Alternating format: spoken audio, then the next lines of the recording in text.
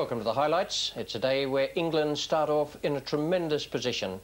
The Australians took a hammering on Saturday, as can be seen, first of all, with a reminder of the batting scorecard, 355 for 1, with Robinson 140 and Gower 169, and then from the bowling figures, which makes sombre reading. None for 75, Lawson, no wickets to McDermott, just one to Thompson, and everyone took a real shellacking out there.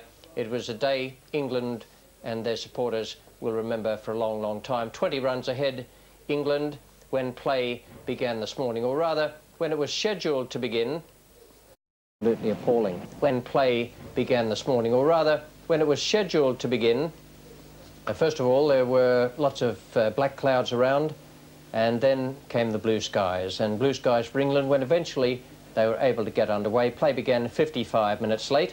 We pick it up now with the fifth ball of the second over of the morning. 5 runs have been added. Craig McDermott, the strong young Queenslander, comes in to bowl to Robinson. Oh, it's a beautiful shot. 4 runs all the way.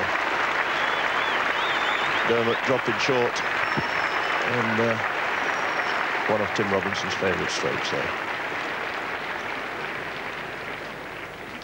Well, this is the perfect example here of how to hit the short ball off the back foot. Really cracking it away. And Craig McDermott never really come to terms with this pitch in this match. He's bowled worse than he's probably bowled at any time on the tour so far, but he's a very young man yet, and he's probably done much better than you would expect, but certainly not coming to terms with this slow pitch at Edgbaston.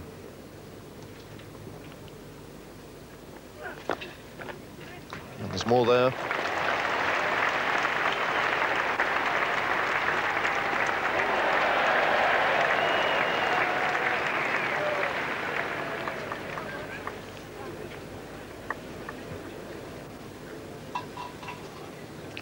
.328 now this stand is worth. So the figures of 300 partnerships by England, they've now gone ahead of Hobson Rhodes against Australia in 1911-12.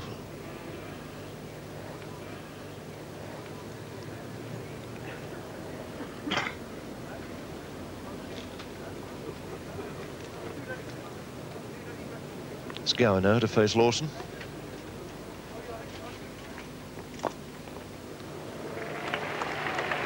Bring a single, but I wasn't quite sure where that was going in the first place. A period now of quite pleasant sunshine. Ahead, plenty of blue sky. Sun down. But, still the forecast for the odd shower or two. But, brighten up later. And that's the area normally where we've had the heavy rain over the last few days. So at the moment it looks nice and clear.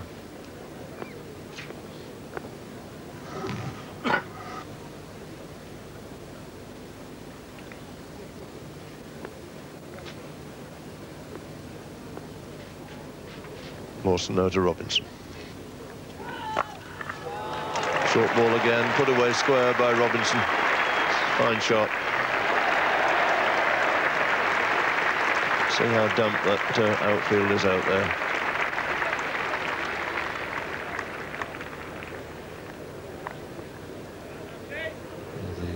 The veteran of the side, Bob Holland, having a long chase.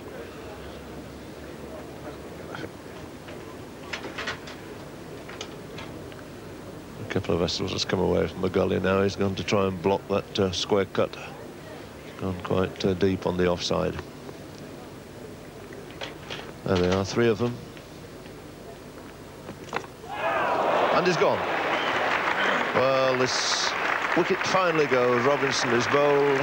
Played it on there. Just too short of his 150. But marvellous effort that from Tim Robinson. Another big 100 to add to those he's already made. 148. It's 369 now for 2. And Robinson bowled to Lawson for 148.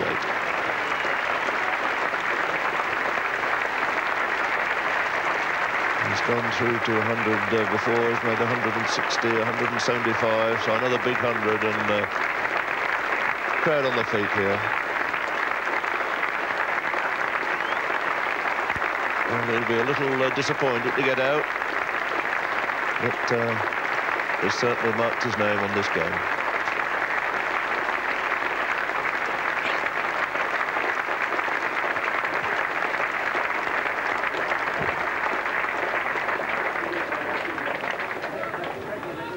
And in fact, Tim Robinson played like this once or twice on Saturday. You can see the bat going from gully towards mid-wicket, not straight.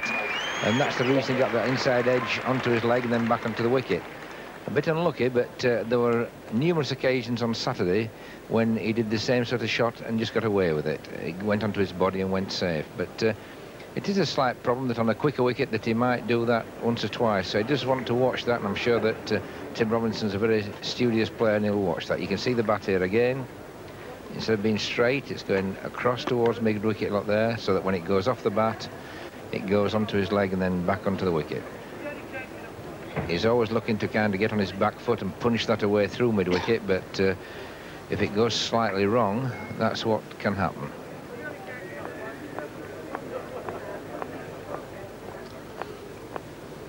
No immediate change in the order. Mike Gatting already out there taking guard.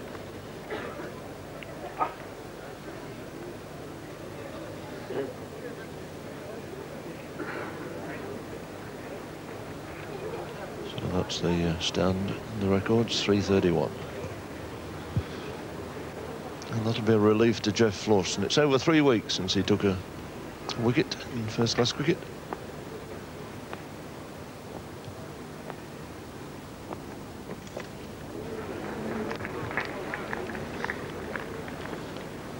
And that one just hurried through a little. Getting late on the shot.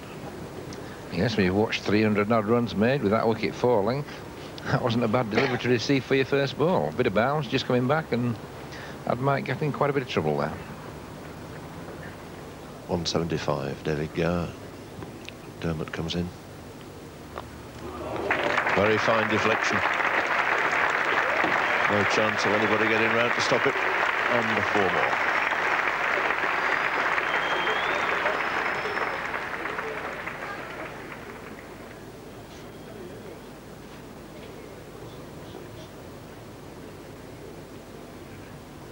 Dermot again to Gower. That's 4. Loose delivery there from McDermott. No problem at all to the England captain. He stroked it away so nonchalantly.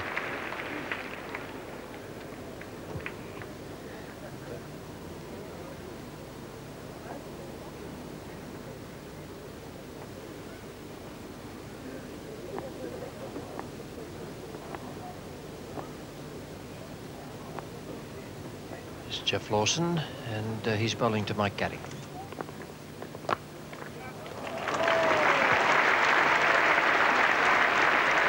Well, it's rather nice that Gatting should play a stroke of such quality to bring up a real milestone in his cricket career.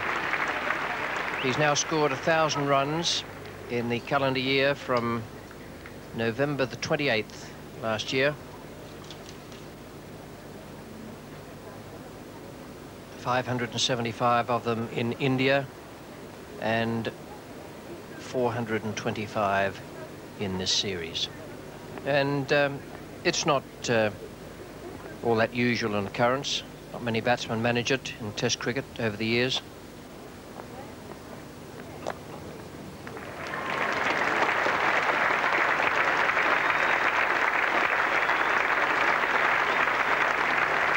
Single to Gatting brought up 400 for England, and 3 more runs added up to lunch to take it along to 400 and 3 for 2. Gower 197 and Gatting 8 not out.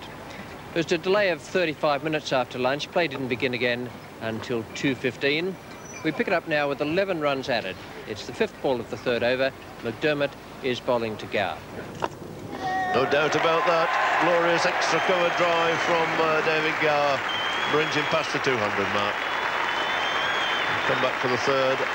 David Gower goes on to 202. A magnificent innings, his best in Test match cricket, just nipping past his previous 200 here, which he made against India in 1979.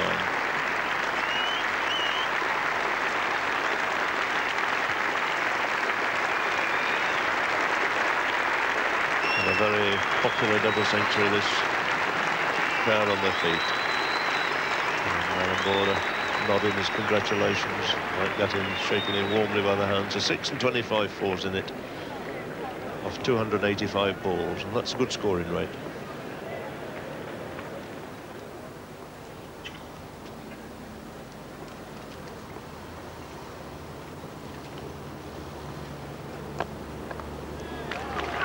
Well, 4 now for Mike Gatting.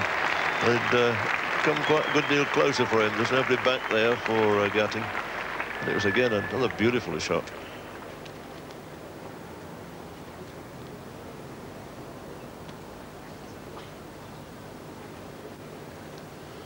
Dermot again switching, coming around the wicket.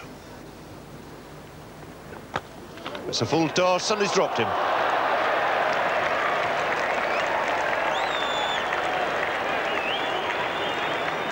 That really was a sitter. Well, as so often happens, the bad ball nearly gets the wicket. A lollop in full toss, and David Gower getting it probably a bit low on the bottom of the bat, and it going quite reasonable and steady there to Greg Ritchie at cover.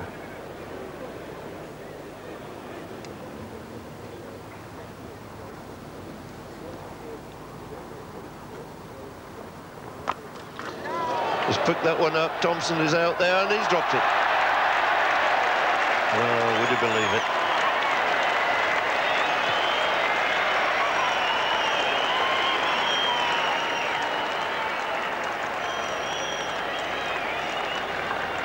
Yeah, it's just a bit of a lazy shot there by David, and he really is a bit exasperated by it all, definitely wanting to get on with it, and he just can't, and flips it up there, and really a pretty straightforward sort of a catch to Jeff Thompson.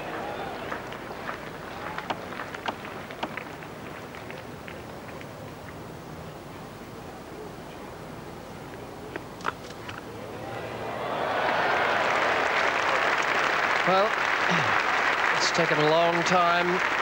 Pat of congratulation there from Jeff Lawson to David Gower. As Gower goes out, court border, bowl Lawson. Lawson now has taken 2 of the wickets and Gower has made 215. 463 for 3. And England captains against Australia. 5 of them have made centuries over the years, and Gower's is the 2nd highest score behind only Wally Hammond. Here's the dismissal, short outside the off stump, and he cracked it square straight at Allen Border.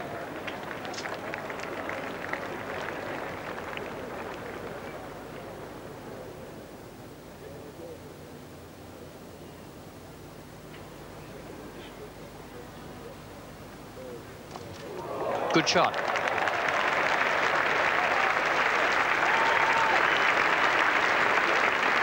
That might be marked down in some quarters as a nick, but it wasn't. He waited on it and just pushed it away very neatly.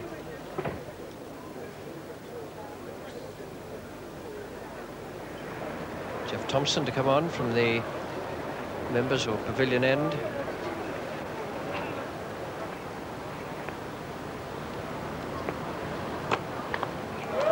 Great shot before.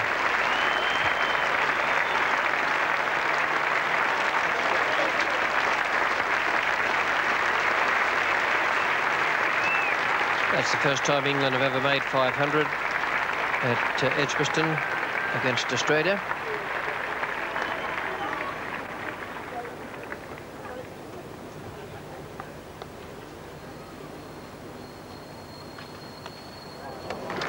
Four more. Loose bowling down the leg side.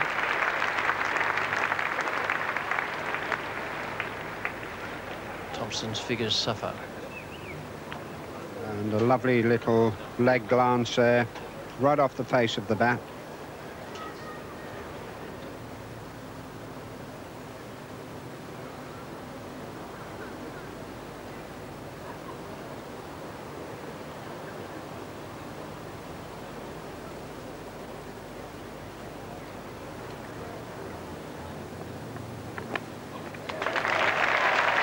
Hilditch is the fielder.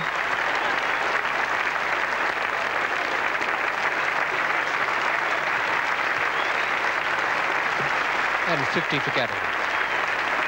almost seemed inevitable. He's played very well. He's faced only 79 balls, and it's his 5th half-century in the series.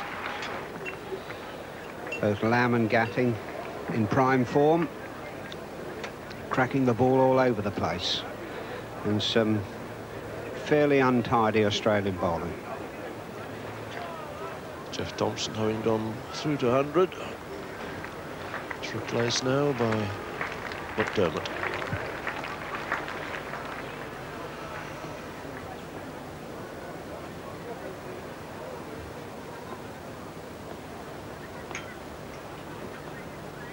Gatting to face. Crash. A great shot that was. This bowler put back over his head. 4 glorious runs. It certainly was a great shot, and 9 more runs were added to take the score along to 545 for 3 at tea. The match card at that point showed that England were in a commanding position, 210 runs ahead, with Australia having been bowled out for 335 in their first innings. Well, England continued to blast away at the Australians and carve them all over the park, right up to the point where we pick up play now at 572 for 3. McDermott is the bowler. He's coming into bowl to Alan Lamb. And he's gone. Yes, nicely picked up at mid-wicket there. So the end of Alan Lamb at 46, 572 for 4. And Wood the catcher.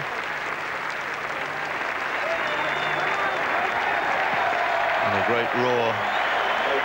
The great Ian Botham. What a sight, coming out to bat with a score at 572 for 4. And again, this was a pretty good shot. Didn't quite get over it. Hit it very hard. And mid-wicket there, Wood dive into his left. That was a fine catch.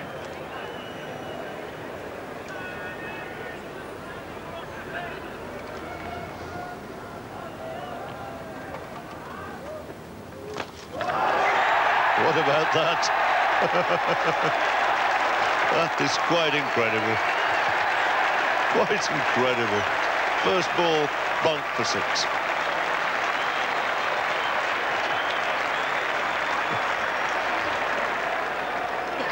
And he's decided to get his eye in there, straight into the pavilion.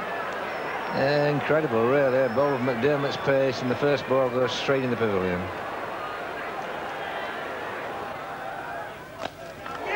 And there's another one. 6 more to follow.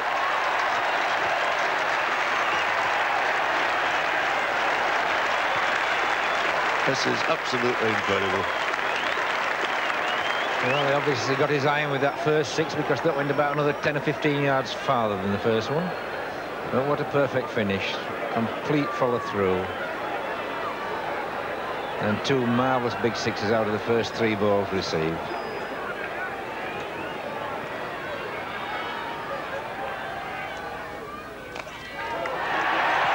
He's pressed that away on the leg side this time.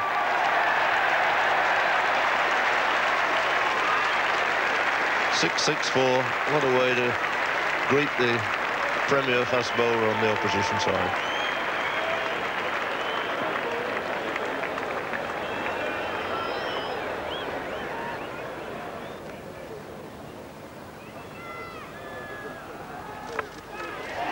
And that's another great hoik out to deep square.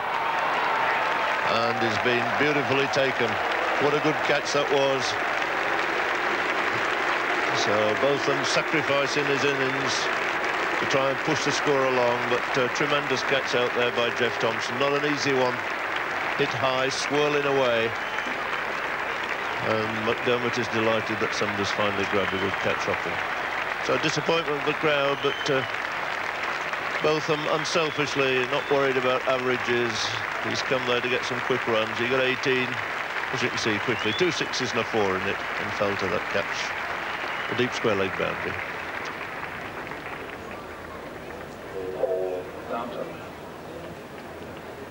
So mid-off, mid-on coming now to save the single with getting on 99. And it's through. And there's the single that he wanted. He's got 100. He's kept running because that is the declaration. Well, nice little gesture there by David Gower to see Mike Gatting safely through to an undefeated century.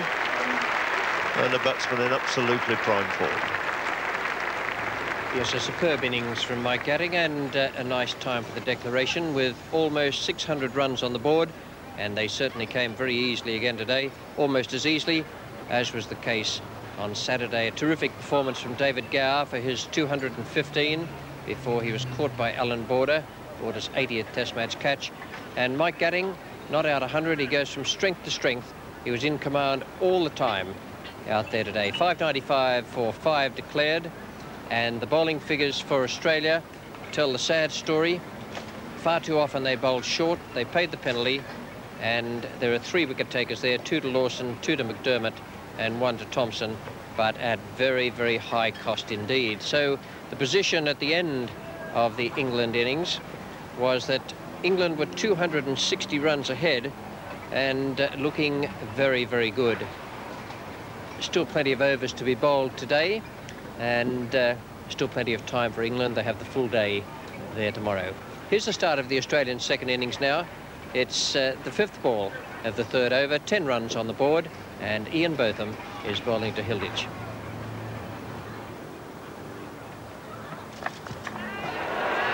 Dear me, you wouldn't believe it. Simply wouldn't believe it. Richard Ellison, the catcher, 2 men out there waiting for the hook shot, bowl the bouncer and hit it straight down his throat. Predictable bouncer. It's outside the off stump, which makes it difficult to hook anyhow. He gets a top edge, and Richard Ellison pouches that very comfortably. Australia 250 behind, 9 wickets in hand, and a long way to go.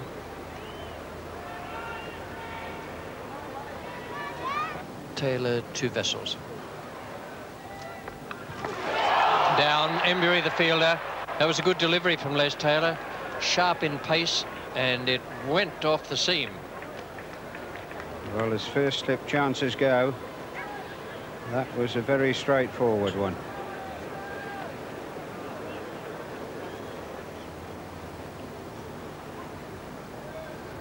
Ellison to Vessels. That's out. No need for the batsman to wait for the umpire. Flash outside the off stump. And Ellison strikes. Pepper Vessels goes for 10, and it's 32 for 2. Yes, well, Ellison looking to move the ball in, but on this occasion he swung it out, but it was a bit wide, and Kepler Vessels will be a bit annoyed with himself there. Bob Holland has 25 minutes to survive out there. And these England bowlers and fielders will be right on their toes now. 3 slips, 2 gullies. Ellison to Holland, who's on the mark. And his LBW first ball. So Ellison's on a hat-trick, and the ploy of sending in the night watchman once again hasn't worked. 32 for 3, Australia. Well, certainly Bob Holland getting his foot on the wrong line here. You can see his foot goes right down the line of the stumps. That ball pitched around middle and straight, and would have hit about middle. So Alan Border having to come in the end at 32 for 3. So at 32 for 3, Alan Border finding himself on the hat-trick. Ellison then to Border. And another very good hat-trick ball with a little bit of width, and Border too experienced a campaigner to be drawn out there.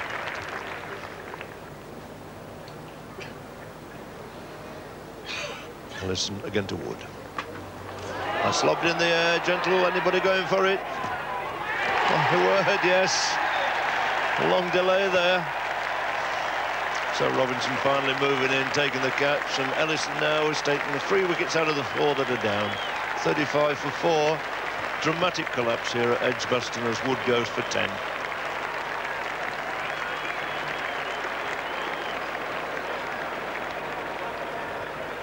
Ellison drawing Wood into playing on the leg side, and the ball slightly an outswinger to him, went straight up, and he was up for a long time, and nobody looked to be going to go for it, but eventually Tim Robinson came running in, and you can see he's almost on the wicket before he, in fact, caught it. And probably half a dozen people could have caught it, but nobody looked too keen for a while there.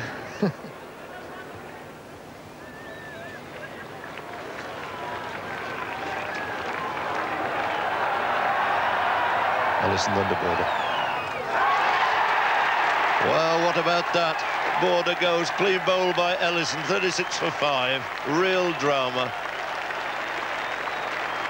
And that could well be the final clinch spin there.